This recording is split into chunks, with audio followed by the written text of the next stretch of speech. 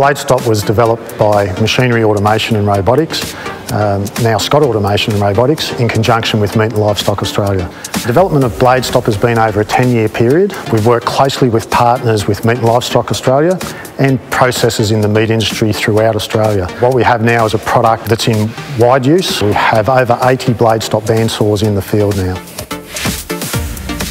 What we've found in our experience in the meat industry is there are a lot of horrific injuries from operators using bandsaws, cuts to fingers, amputations. So that's really what drove us to find a solution, using automation initially and then moving to a safe stopping system for bandsaws. We invested in the BladeStop due to the fact we've had several accidents on the saws, the bandsaw operators, cutting their arms, cutting fingers. I'm a person who's a little bit tentative on the bandsaws due to the fact I've had a few close calls, but with the BladeStop I do feel at ease when I'm using them. We've had one close call with a gentleman on his thumb. BladeStop saved his thumb. And I've seen the results of not having the BladeStop, which is the loss of tips of fingers and seriously bad cuts of damage of tendons in the arms and tips of fingers being removed. I feel a lot safer for the BladeStop. You'd always be worried about cutting yourself and stuff, but now it's not really much of an issue. So I've seen instances where blokes have slipped into a blade and had a fair bit of force going forward. The saws obviously showed no mercy towards them, whereas the BladeStop cuts out instantly, so that would eliminate all of that. It helps them to hone in on their length as well as their safety side of it.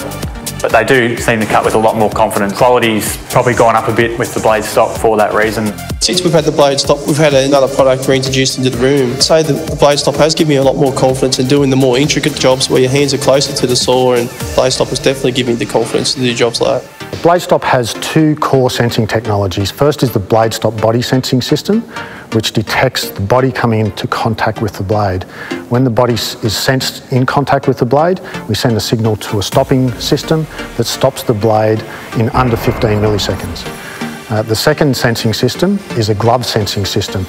This senses the operator's coloured glove in front of the blade. When we detect the glove, we also send a signal to the BladeStop stopping mechanism and we stop under 15 milliseconds, resulting in no injury to the operator. Bandsaw injuries happen because of a bit of fatigue, not trained correctly on how to use a saw, and possibly even the speed of the work. Any of those factors can really affect how an injury happens. To know that when I go home, I'm not going to be going home without one finger less, possibly go home with a graze if it does happen. In just over 18 months, we've had 17 reported saves. So these are 17 incidents that would have been horrific injuries to operators that resulted in no injury and those people going home safely to their families. This is really important to us, and I actually visited a client yesterday that told me since they've had BladeStop in 8 months, there have been 0 injuries on that machine. That machine in particular was the most dangerous piece of equipment in their plant. So when I think about that and what that means to those people, and I return home that night and my kids ask me, "What did you do today, Dad?" I think about those people going home safe to their families.